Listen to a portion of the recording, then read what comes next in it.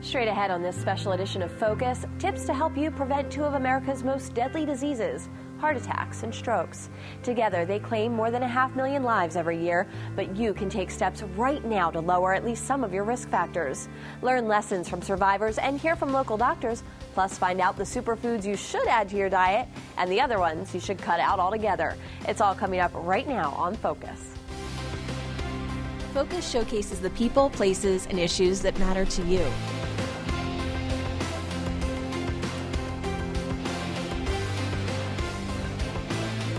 Everybody has a story. These are the stories that uplift and inspire right here in your neighborhood. Focus on what matters. You never know what you're going to see when you tune into Focus. Support for Focus is provided by the people of Air Products feel privileged to bring this programming to you. By supporting education and the arts, Air Products strives to improve the quality of life here in the Lehigh Valley, where we call home. You're safe at home at Luther Crest, a Diacon senior living community in Allentown. Our mission is to offer premier accommodations and services so residents can cultivate a healthy and fulfilling retirement. At Luther Crest, we offer independent living apartments and cottages, personal care, skilled nursing, rehabilitative services, and more. Plus, the Luther Crest team strives to provide each person family-like support. You might say it's like a home run. Luther Crest. News doesn't stop. We cover it 24/7, 365, because that's what our readers demand from us. You need to know what's going on, who's playing by the rules, or who's breaking them, who's winning and who's losing. The full range of the human experience plays out every day in the pages of our newspaper and website. The platform you choose to engage with us is your business. Delivering the news is ours.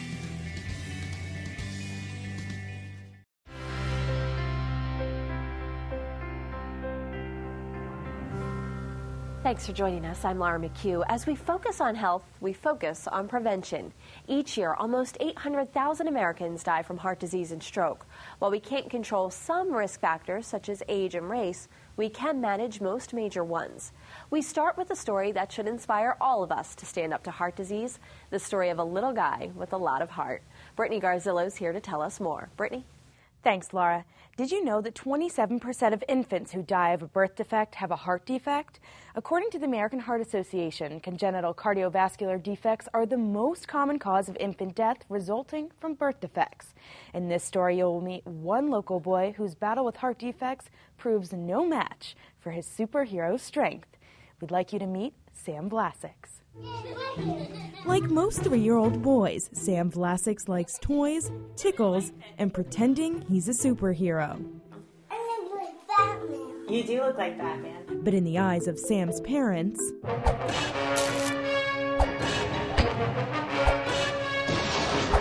he is a hero.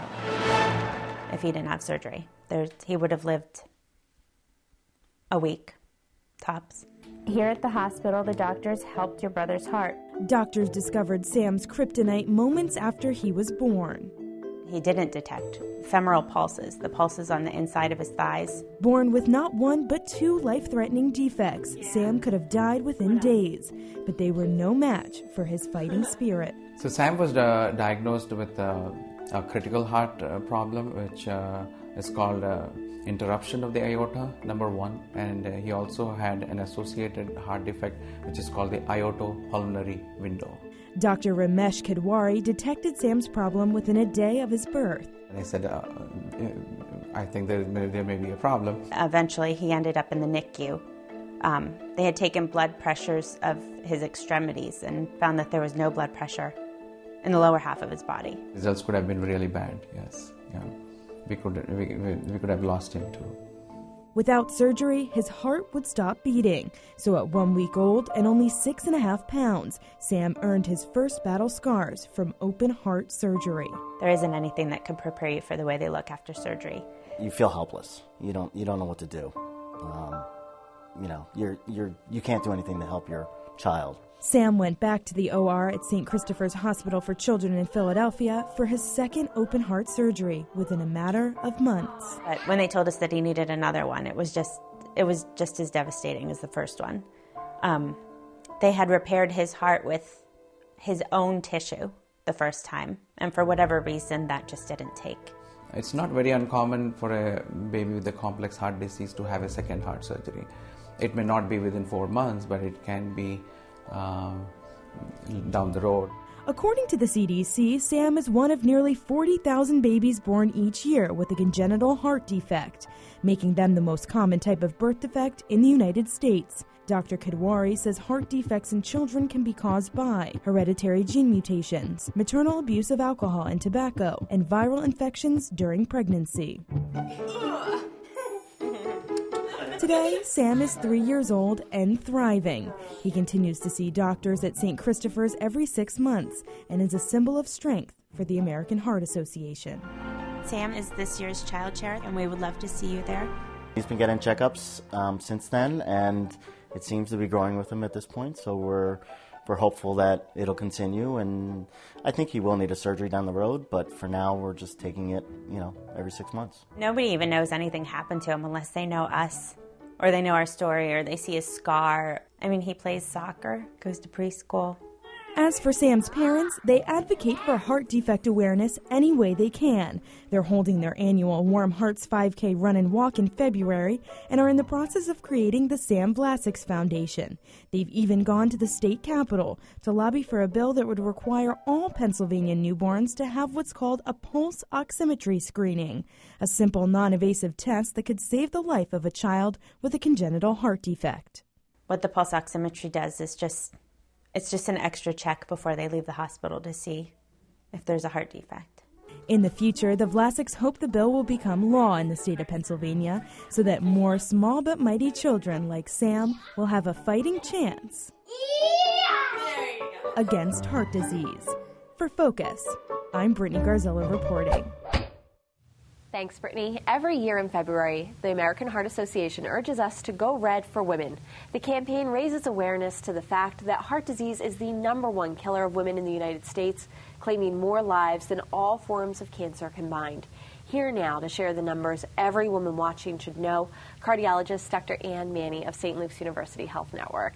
Dr. Manny, thanks for being with us again this year. Thanks for having me. You know, every February we spend this time during American Heart Month to help raise awareness about heart disease, and you're here to tell us the numbers every woman watching should know. You said #1, their cholesterol.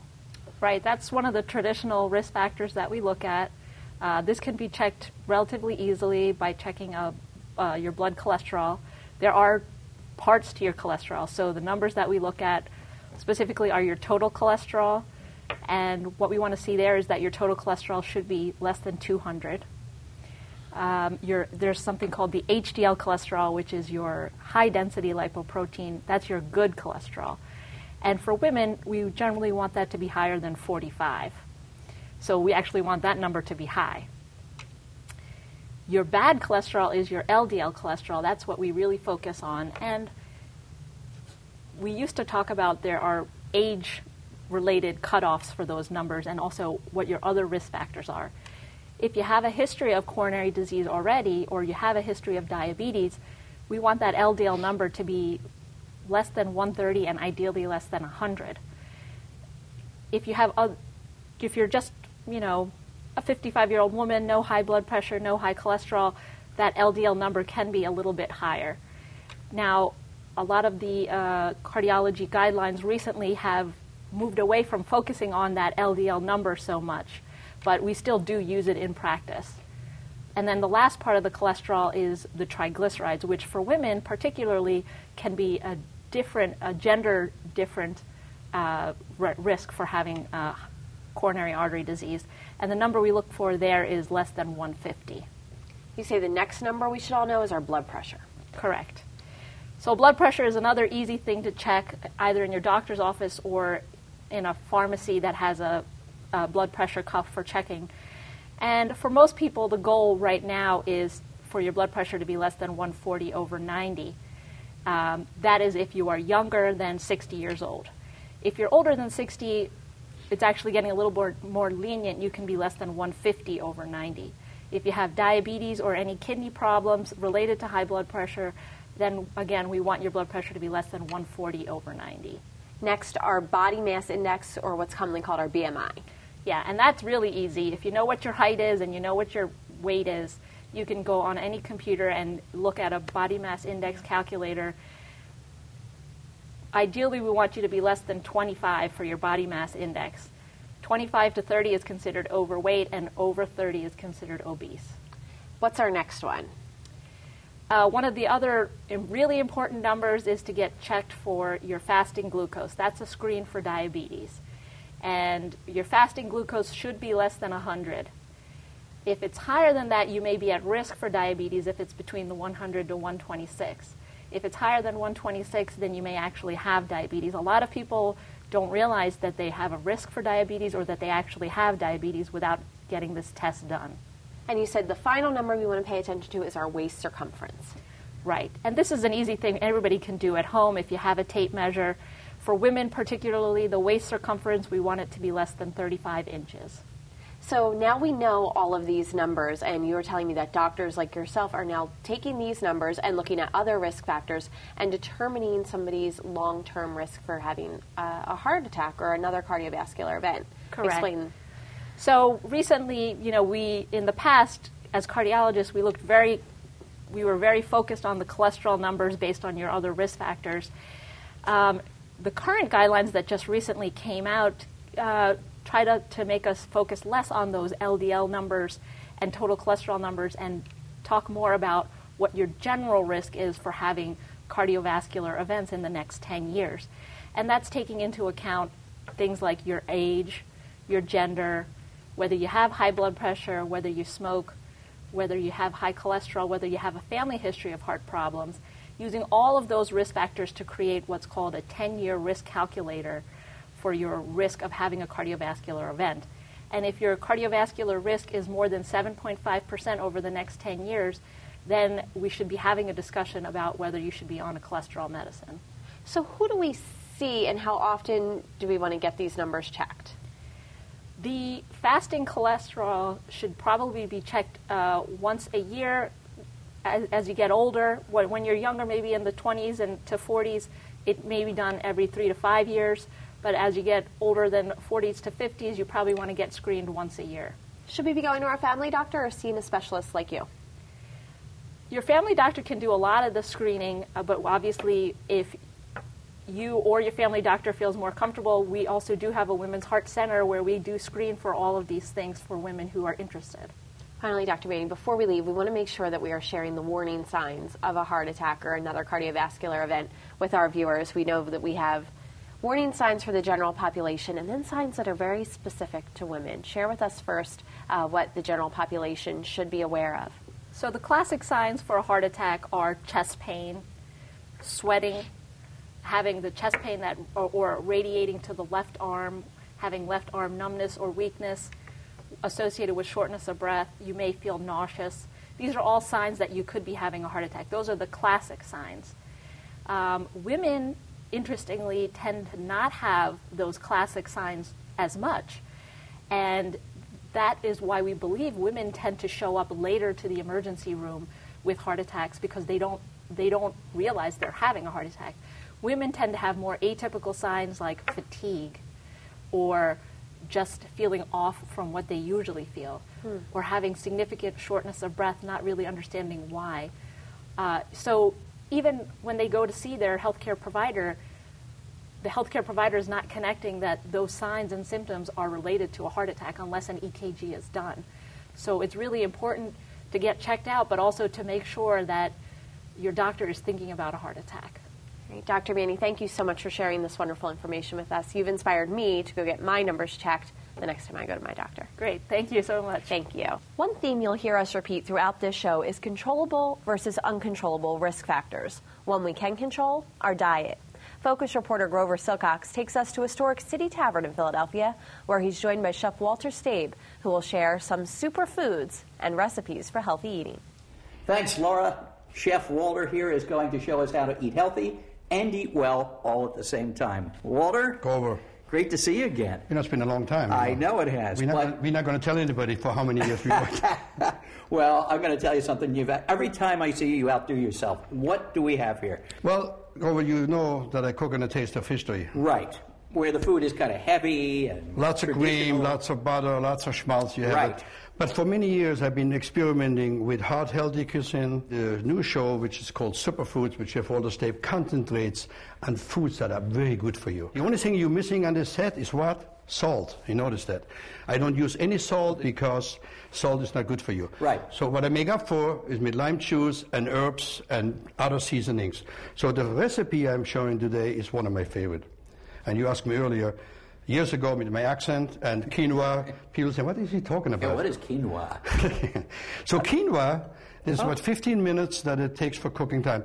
And it's a solid, fantastic protein because it's a grass, it's not a weed. And it grows in high altitude, in the higher altitudes in South America, like Peru, Bolivia. Right. And matter of fact, this is so fantastic. But like I said, people did not realize what it is. And now it's a craze because it's gluten-free, number one. Oh, So, gluten-free. yeah. So what I done it's is a very popular thing now to eliminate gluten. So what I did is I grilled some vegetable over very easy. You just can put them on your barbecue grill at home in the summertime or a kitchen blade. And the grilling is for two reasons. When you grill a vegetable, you take the liquid out of the moisture. Right. Vegetables are usually 80% water. So by grilling it, you enhance the flavor of the product because you're taking the water out of it, see? Right. Now, is this an eggplant? This is an eggplant that's got grilled. So I'm chopping the eggplant down. You know, that looks good in and of itself. And eggplant is very good for you. Eggplant is unbelievable. I used to work, matter of fact, we talked about earlier when I was in Russia. Right. I was down near Sochi, where the Olympics is now, and I saw the people eating all that are called baklajan. And it's basically eggplant. And now what do we have here? Now we have summer squash. Summer squash, okay. But let me tell you, there is no right or wrong. If you don't like one of the vegetables or other vegetables, you just don't have to even follow it. You can use what you like. Whatever you like. Can you find these in your supermarket around the corner? Let me tell you, I would say you almost convenience store easy. There's nothing esoteric in there. And this particular table today, maybe one is the dragon fruit. We go to this in a moment, so I'll show you that. So I put a little bit of portobello in here. But like I said, you don't have to use portobello, for matter of fact. A little bit of onion, and then a little bit of zucchini. All right, and again, whatever you like. No, those vegetables I have right now are pre-cooked, pre-grilled.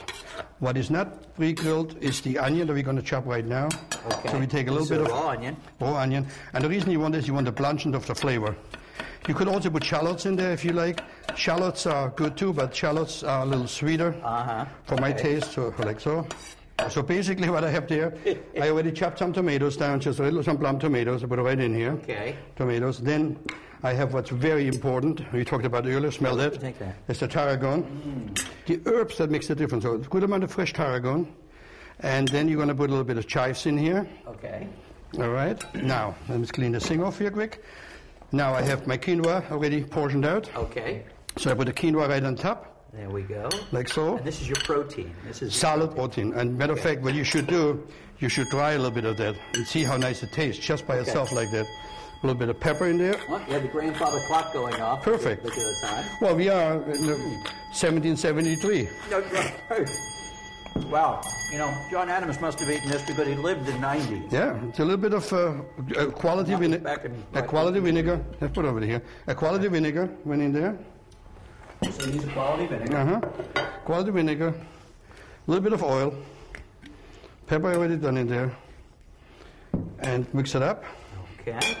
What we got to do now is show you quick this. Okay, now what is this? Some kind of decoration? It's a dragon fruit. Look how beautiful it looks. Dragon fruit. It's full you of can cactus. get this at a supermarket or a corner?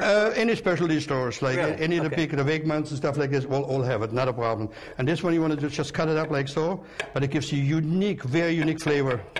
Where does the dragon fruit come from? It's from a cactus, and it gets harvested at night. I have a little bit of Something at the bit. a little bit of radicchio here. Okay, after presentation is always important. Yeah, with a little of the beautiful mixture on the middle, like so. And now we're going to take the most important thing that you were eyeing me before, which is a beautiful loin of ahi tuna. Okay. When I do me the tuna, I'm just going to slice it up, making sure that it's good.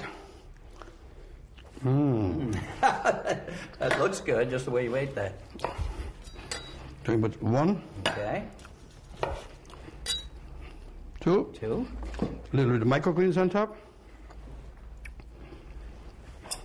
Your tools. Wow. Oh, and I use the chopsticks, huh? And here you are. Okay. Now, what do you think about that? Well, let me give this a... Whoop, I have to get my coordination to get... Here you go. Mmm. You know, it's so good, it's hard to believe it's healthy, but it's both. My entire message for the show, Superfoods, is you can eat healthy and tasty, a nice presentation, nothing holds you back. Nothing holding me back. Yeah. Thank you, Walter. Walter Scabe, proprietor of the City Tavern, host of Superfoods and A Taste of History. You're the man. Back to you. Thanks, Grover. We'll have more tips from Chef Stabe later in the show, but first we hear from a true survivor. She's in the studio now with Brittany. Thanks, Laura. In the words of Mark Twain, Michelle Satunis was a sinking ship with nothing to throw overboard. She didn't smoke, she exercised, she ate the right foods, yet doctors still diagnosed her with heart disease.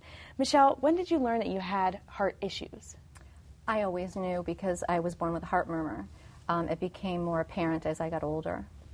Now, did you have a family history of heart disease? I do. Okay. So, like I was just saying, like many people, you didn't imagine yourself as the face of heart disease. When you ate healthy, you didn't smoke, you led a very active lifestyle. So when did you find out that you really had a critical heart problem? I became symptomatic at 21 and had an echocardiogram done, and I was told at that point that I had mitral valve prolapse. Was never really told the significance of that, so I really didn't think much of it. But when I was 38 years old, I went in to see my OBGYN for my yearly visit, and he listened to my heart with a stethoscope and immediately became alarmed and started asking me questions like, how do you feel? Are you tired? And I said, yeah, I'm a little tired. He said, how tired?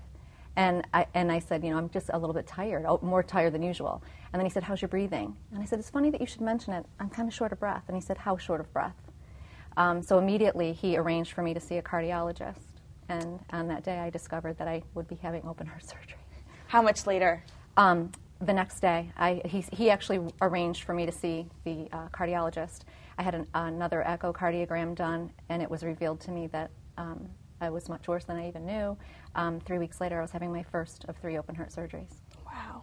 And now you say several months after that, you didn't feel like yourself after that surgery. I didn't. I did not feel well after that surgery for a really long time. I kept going back to the doctors, and they kept saying that everything was fine, and that my heart was fine, and that the valve placement was fine, or the valve repair was fine. And I just kept pressing and pressing. They kept telling me perhaps I had anxiety. Then my doctors began to prescribe anxiety medicines. But I was certain that it was something else. My body was telling me that it was something else. My husband and I were transferred to Nashville, and after 11 months I finally found a doctor there who did a simple transesophageal echo and discovered that the valve repair had failed miserably. So I was now on my way to my second open heart surgery. So you had to have your second open heart surgery, and then tell me about that, because this was an 11-year span before you eventually had your third open heart surgery. So tell me what was happening. In the second surgery, they decided that the repair had failed and they would now replace the mitral valve with a pig valve. So I was given a pig valve in the mitral valve position. I was better after that surgery, but I wasn't great. I was better than the first surgery, but I still wasn't great. I would spend the next nearly 11 years of my life trying to convince doctors in the state of Tennessee and in the state of upstate New York and in the state of Pennsylvania that something wasn't quite right. And I could not convince anyone. I ended up living my life pretty much like an 80-year-old woman. So, tell me about some of these symptoms you experienced. I know you said your lips were blue. Yeah, I had. I would get terrible arrhythmias. If I was sitting here talking to you, I'd be fine. The minute my body got up and went into motion and did any sort of physical activity, my lips would turn blue. I'd become extremely short of breath. My fingers would turn blue. I had trouble doing a flight of stairs, and I was only 39 years old. So that just didn't make sense to me. So I kept pressing and pressing, and again, every doctor I saw in every state wherever I lived kept saying it was anxiety and that I should get psychiatric counseling and that I should take the anxiety medicines and that my heart was fine. And that really wasn't the case. So you did find an answer, and you found one here at Lehigh Valley Health Network. I did. I sure did. I ended up, sadly, I ended up in the ER several times, and again, was sent home several times from the ER, told it was anxiety. I ended up collapsing on the floor in my home and rushed back to the hospital, where it was discovered that I was in class 4 heart failure. I'm told that it's one of the worst heart failures you can be in. So by the grace of God, I had the most wonderful heart surgeon I could have ever hoped for. It was Dr. Raymond Singer at Lehigh Valley Cedar Crest Hospital. He's the chief cardiothoracic surgeon. I wasn't very nice to Dr. Singer, and I'm so sorry for that when he first came in, because I expected him to be like everybody else, and he certainly was not. I remember being so fearful that I would not survive because I had never been so sick in my life. And I remember him saying to me, you know, just to trust him and to trust his team there, and that they would take good care of me, and they sure did. How successful was that, not for just, obviously, your physical health, but for your mental health? Oh, my gosh. It was incredible. It changed my entire life. Dr. Singer ended up putting a mechanical heart valve in the mitral valve position. He also discovered while he was in there operating on me that there was an issue with my tricuspid valve, which we did not know. So he ended up repairing that.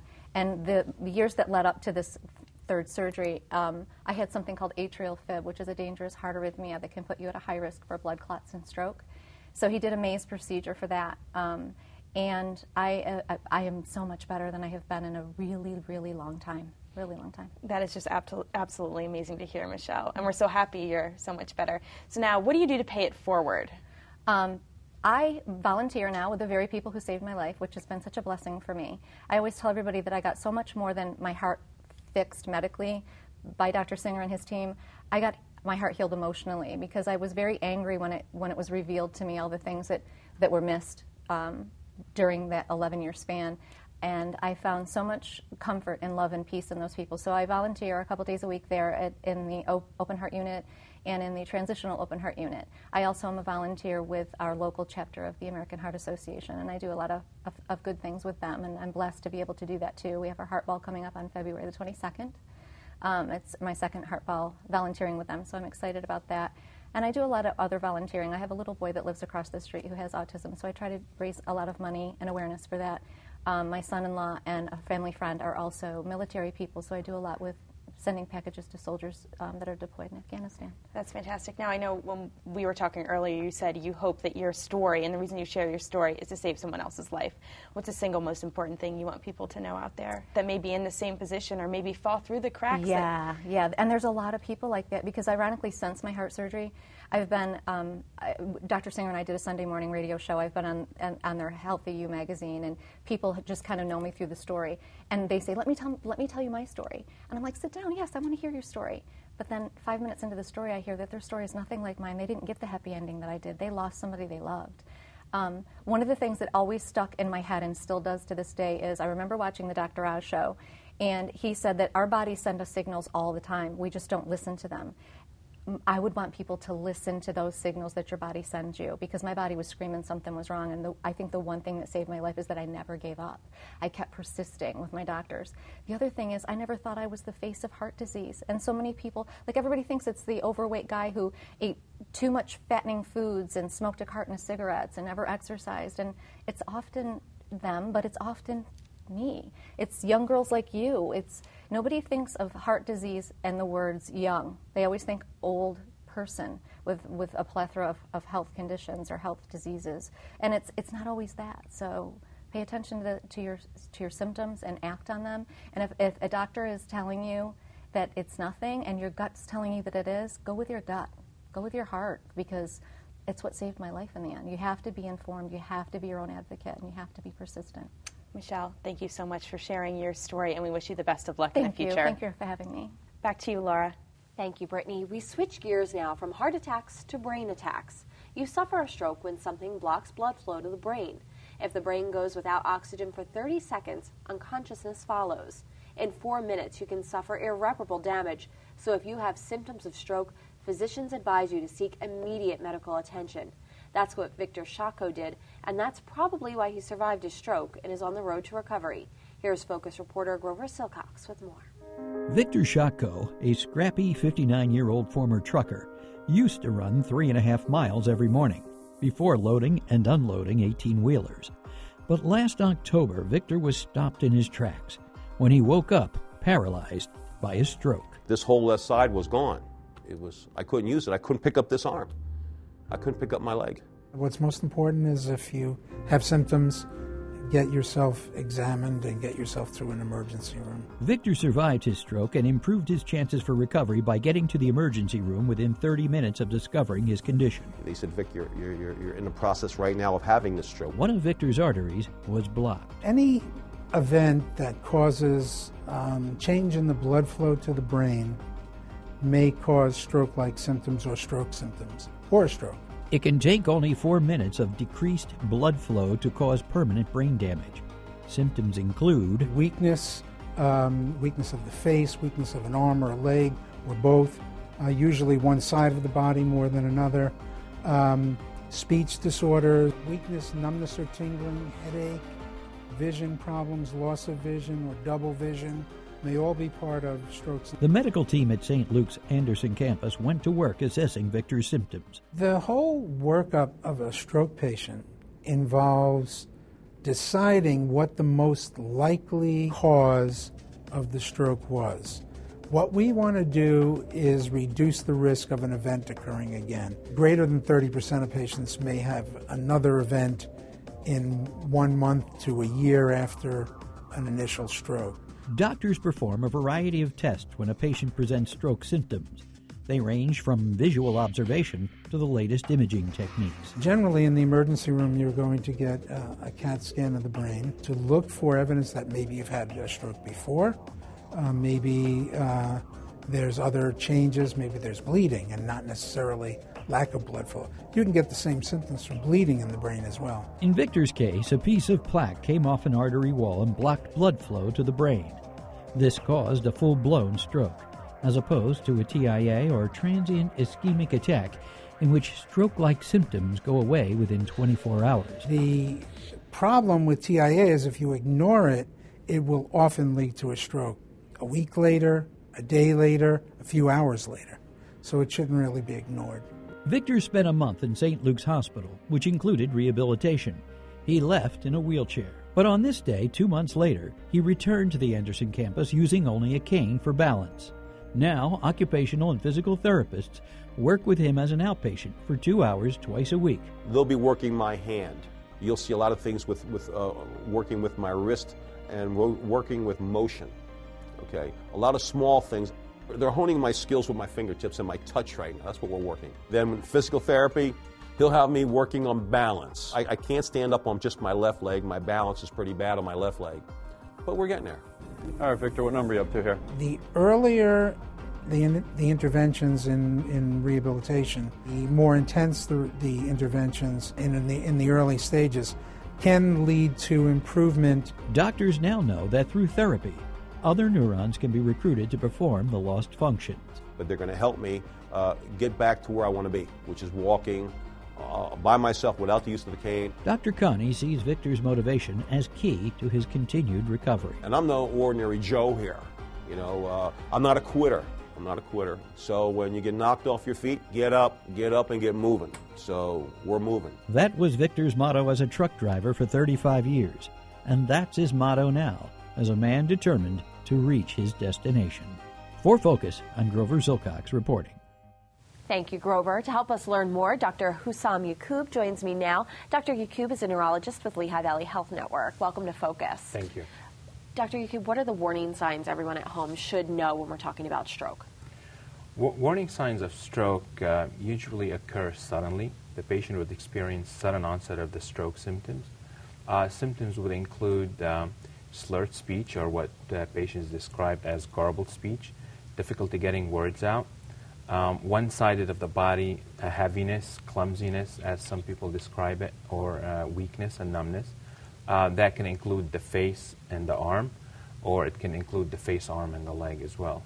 There are other stroke signs and symptoms such as visual changes and difficulty with language.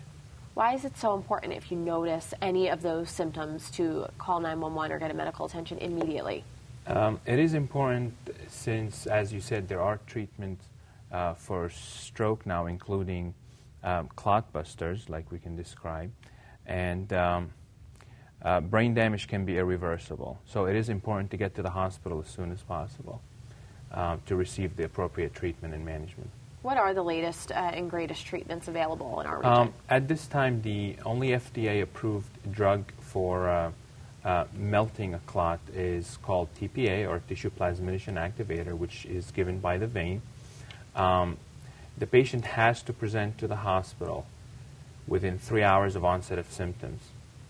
Beyond that, we do have further treatment options, including going up the brain with a catheter and suctioning out a clot via a variety of methods and using different tools.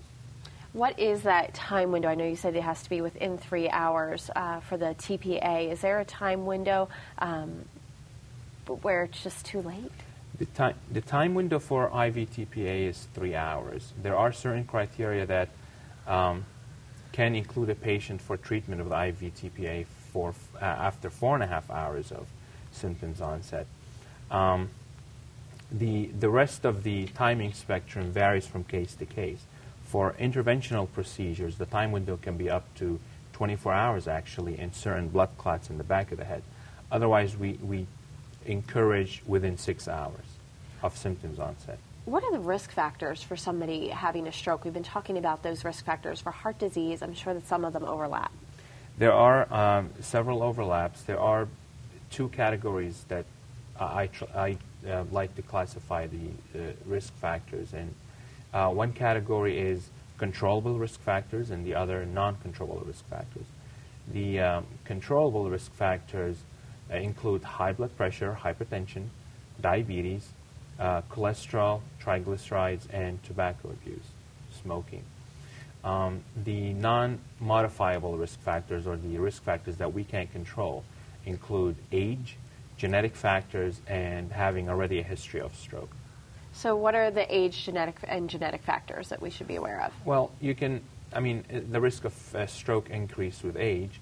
People can have genetic mutations and genetic disorders or diseases that predispose them to having stroke more than the general population. Are they things we can find out and learn about? Yes, but we don't routinely screen for those disorders unless warranted. For example, stroke in the young patient, we do screen for those genetic mutations and disorders. We talked earlier in the show about TIAs, or what are commonly called mini strokes. Many of these go undiagnosed. Is that correct? TIA is a transient ischemic attack. The T stands for transient, meaning short-term. I, ischemia, like you said, lack of blood flow to the brain by whatever mechanism. And A is attack. These are what is known in public as mini strokes. They do last a few minutes, up to 60 minutes. After 60 minutes, most likely we will see stroke on the brain imaging. It is tricky to label an event as TIA, as there are a lot of overlaps with complex migraines, seizures, and so on and so forth. Should people be looking for those symptoms because they could lead to a major stroke event in the future? Correct. Having a transient ischemic attack along with other risk factors for a stroke does increase the risk of having a stroke in the next few days or so. Patients who recognize symptoms of stroke that last only a few minutes should come to an emergency room immediately for further evaluation. So even if they're feeling better? Perfectly normal. And we always do recommend the patients to be admitted to the hospital for further workup, looking for the source of the TIA, because it's a warning sign for stroke. What are the long-term effects of stroke? Disability.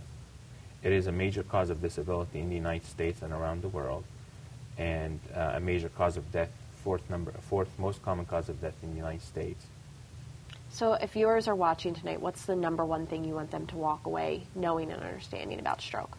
Recognize early symptoms of stroke and call 911 immediately.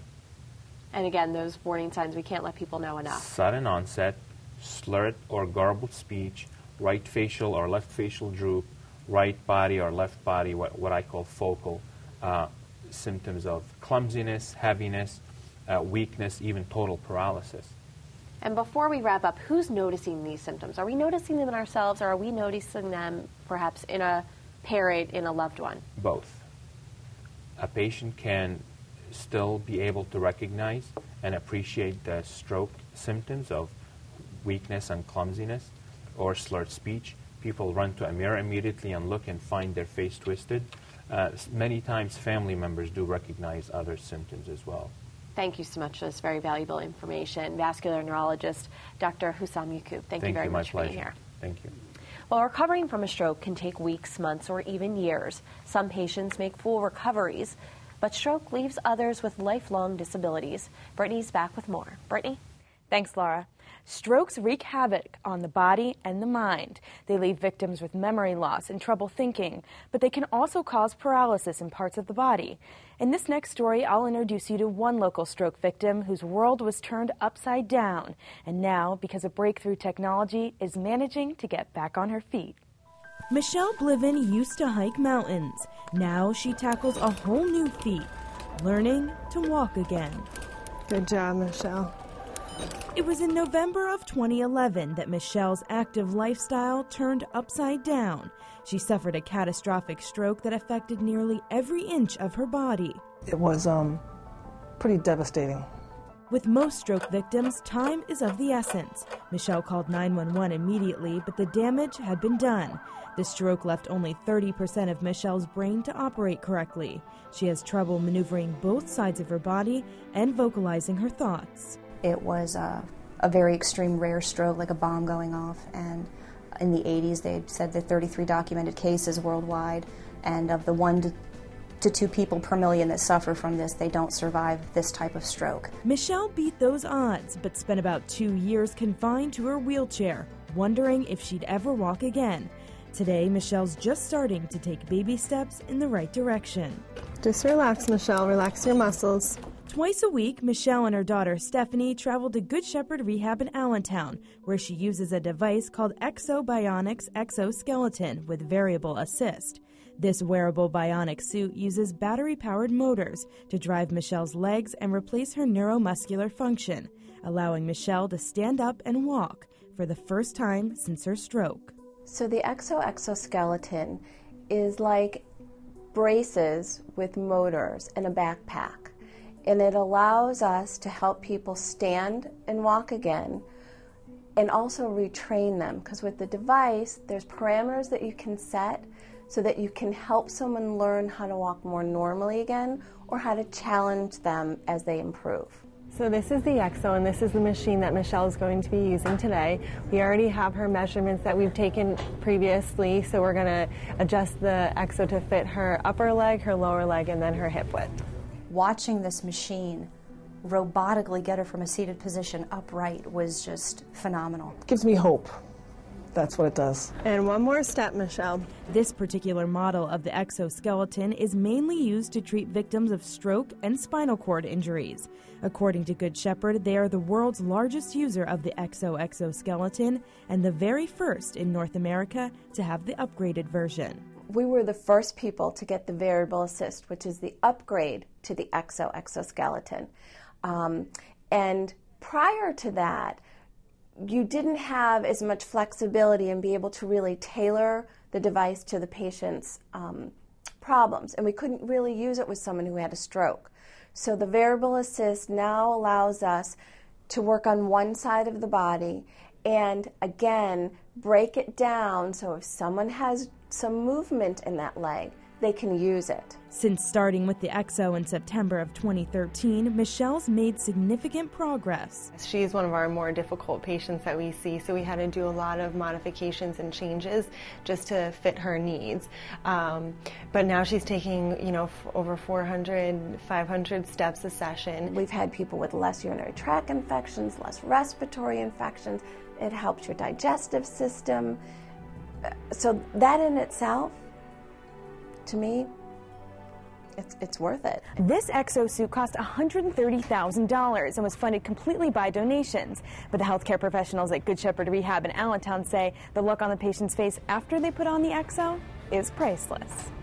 They need to know that all hope is not lost, that there is still value in their existence no matter what condition they're in. There are so many traditional ways of rehabilitation, but you have to think outside the box. The path back is not easy, but this Exo machine is like something so wonderful. While Michelle may never climb mountains again, she's taken more steps forward from her stroke than she once thought possible. For Focus, I'm Brittany Garzillo reporting. Thanks, Brittany. Earlier in the show, we learned about the foods we should eat. Now we're about to learn about the ones we should avoid. I'm joined by Allison Unger, a registered dietitian with Easton Hospital, and Allison's here to talk about salt. So why is sodium bad for us in the first place? Well, Laura, 1 in 3 people will develop high blood pressure in their life. Sodium causes our body to retain fluid, which can cause our heart to work harder, which causes high blood pressure, heart disease, or even stroke. So how much are we supposed to eat every day? So the American Heart Association recommends about 1,500 milligrams of sodium a day. Most Americans are consuming double, if not more, that per day. I probably fall into that most category, and I even try to watch my sodium intake. So you told me that there's 3 main ways that we get sodium into our diet. What's the first? The first way is in cooking. Did you know that just a half a teaspoon of salt has 1,200 milligrams of sodium? That's almost nothing. That's almost an entire day's worth of sodium intake that is recommended. So if you can try to just cook without any salt, try to use lemon juice, garlic, herbs to add flavor without adding any sodium or adding any salt. What's the next way that we get a lot of extra sodium in our diet? The next way is at the table side. If you're using that salt shaker. Sometimes people will add salt without even tasting a food, and that can add a lot of sodium on top of what's already in the food.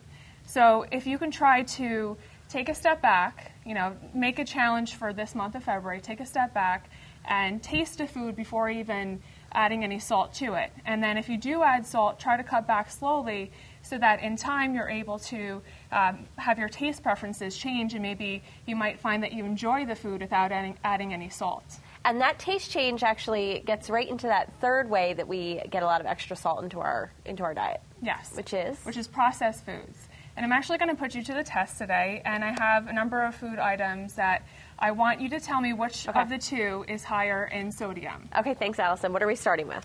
So we have an ounce of potato chips, which is about 16 potato chips, versus a can of soup. And this could be any kind of tomato soup. It doesn't have to be this particular type, but it would be a can of tomato soup. Which one of those do you think is higher in sodium? Well, when I think of potato chips, I think of salt, and when I think of tomato soup, I think of vegetables. So I would go with the salty potato chips snack. So many people do think that, but the potato chips actually has about 120 to 180 milligrams of sodium, whereas this soup has 645 milligrams of sodium. It's not even close. It's not even close. So the potato chips, not saying that I want you to go out and get potato chips, but it's less sodium than a can of soup would be. Wow, that's fascinating. And the next one are ingredients that we might commonly use to make a sandwich. Yes, we have 2 slices of rye bread versus 2 slices of low-fat Swiss cheese. Which one of those do you think is higher in sodium? Well, I think cheese tastes a little saltier than bread, so I would guess the cheese. So the rye bread actually is higher in sodium. It has 2 slices has 500 milligrams of sodium.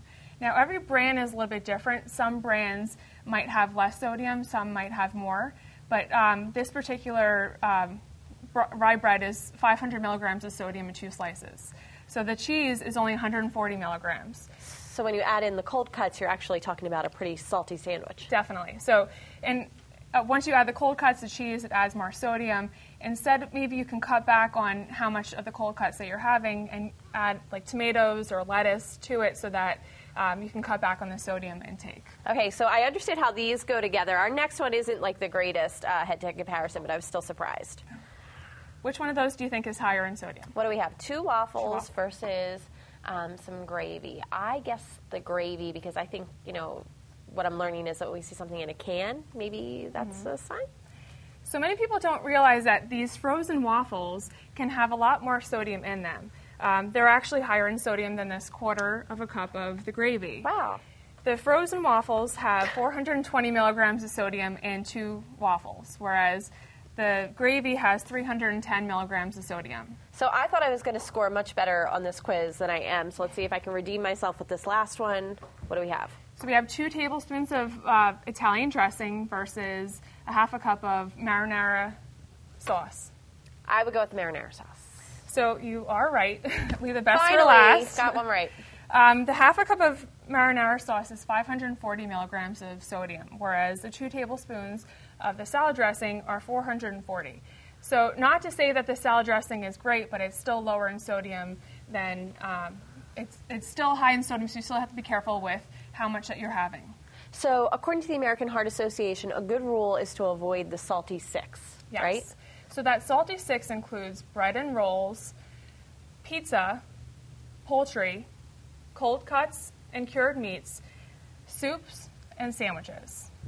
And if we do those 6 things, we can all, go a little bit further into reducing our salt intake by keeping an eye on those 6. Keeping an eye on those 6 and just reading your food labels for the sodium content. Remember, 1,500 milligrams of sodium a day. Allison Unger, thank you so much for joining us today. Thank you for having me. Well, now that we know how to reduce our sodium intake, let's find out how to take those superfoods and turn them into delicious meals. Grover has more with Chef Walter Stabe. Thanks, Laura. Back here with Walter Stabe, chef. What was that you made the last time? I can't even pronounce it. It was so good, though. It's a quinoa ratatouille salad. Ratatouille salad. Made a little dragon fruit and then seared ahi tuna on top. Wow. I didn't think anything could top it, to be honest with you. I watched how much you ate, so I know you liked it.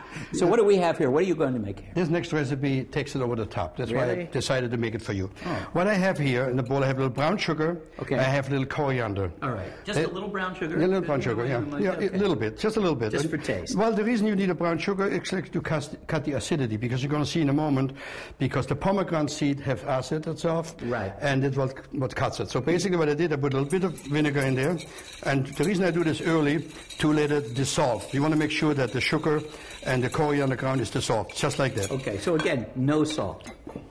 There's no such thing as salt. That is the new salt.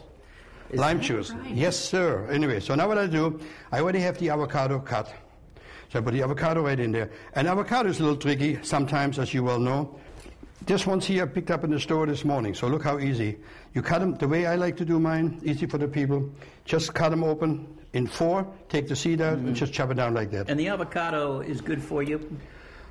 Avocado is very good for you. Avocado is spectacular. And then I have a little garlic here. Put some garlic in here. Garlic What's away the to chop. name of this dish? This is just an avocado pomegranate seed, kind of like a relish, like a salsa. That's what it is for. The important part of it is, obviously you know pomegranates. They are in season right now. You see them in the stores. They're just beautiful. One piece of advice is be careful when you cut it open, when you see the thing out. Look at that. Because what happens is with the seeds, this is very, very staining. It has on you really? forever. No, it's good Now, to know. many stores, you can buy now the pomegranate seed already de-seeded, just like that. Okay. Like I did here. So anybody seeds in there? That also adds some beautiful color to that. No kidding. That's why Molly likes it so much. This is one of her favorite things. Your assistant. Assistant producer of the show, working hard on getting the recipes. We want to get the people so excited about it stuff that they have never seen it before. Got it? So I mix it up right now. Wow, that looks good enough to eat right. Well, it's pretty good. Like that. The only other thing is now the heat factor is something that you can control. We talked about earlier. Right. Smell those. Those are habaneros. Now, the habanero likes itself in there. You like it hot? Not too hot? Yeah, sort of medium. All right, good. Yeah, I do like a little edge. Okay. Now, the next thing we got to do is it needs some red onion in there. And the onion, I recommend you always chop last moment to keep the flavor into it. Now, if you make a whole batch of this for like an extra day, don't put the onion in until you serve it, you know? Got it. So the onion, you just chop it up quickly.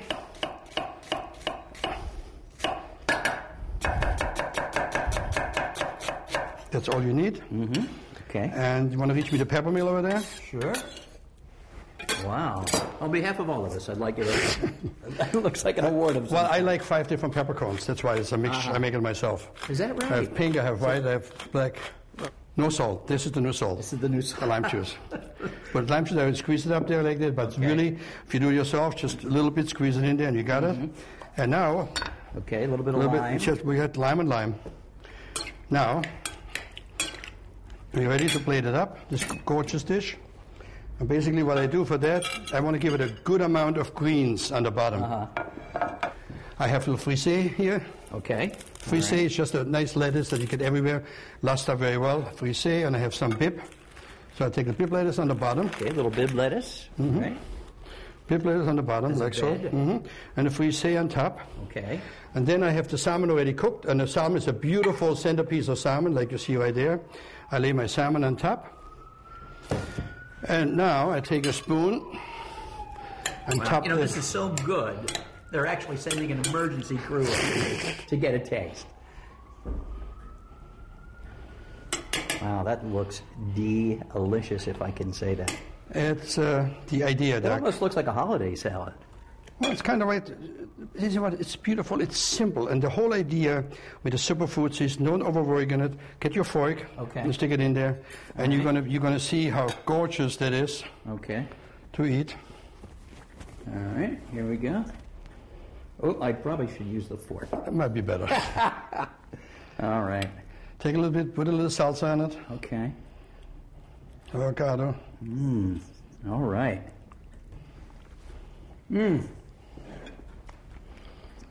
I know the reporter's always supposed to go, Who's the regardless. man? Who's the but man this now? is good. Who's the man now? You are the man. Eating healthy and eating well. That's the name of the game for Chef Walter But let me Steig. tell you, you have no idea how excited I am for this new series that we're going to start taping right around the corner. Because if you eat like that, it's beautiful for the eye, it's good for the body, it's good for your mind, it's good for everything. Heart healthy food, superfoods, that's where the future is. It's the last word about superfoods from Super Chef Walter Steig. Back to you guys. And we're very excited to announce that Chef Stabe will cook up avocados, apples, and all the rest on a TV show coming later this year. So keep your eye out for Superfoods with Chef Walter Stabe right here on PBS 39. And Grover, he is always such a delight to have on the show. Well, Laura, I could have eaten every one of those superfoods, which I probably is not the best way to go. But eat some of them, but not all of them. A little every day, right? Yeah, a little every day. But this show has made me so hungry. I could actually go for a chip right now. Oh, no. Okay, I won't do it. See, this is why you need your friends. You need your support group.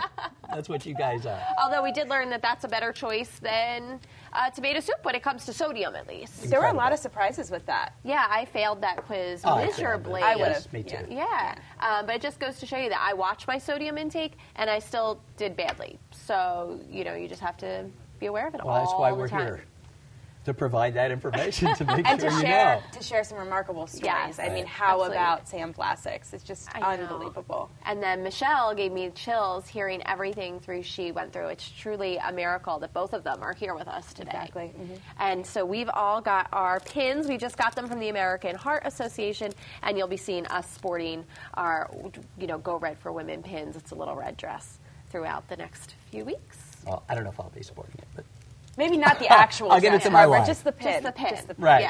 Yeah. So we thank you so much for joining us, and we always love to hear from you. Why don't you get in touch with us on Facebook, Twitter, or on our website, WLVT.org. We'll see you next week. And until then, remember to focus on what matters. Good night. Support for Focus is provided by The people of Air Products feel privileged to bring this programming to you. By supporting education and the arts, Air Products strives to improve the quality of life here in the Lehigh Valley, where we call home.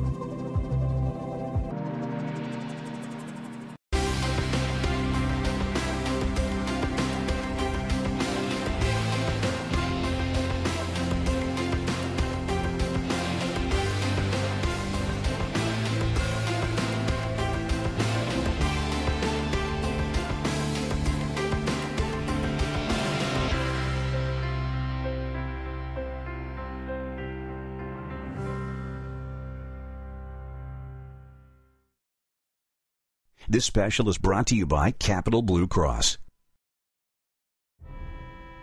The freedom to choose. It's our most fundamental American value. And now you have the freedom to choose.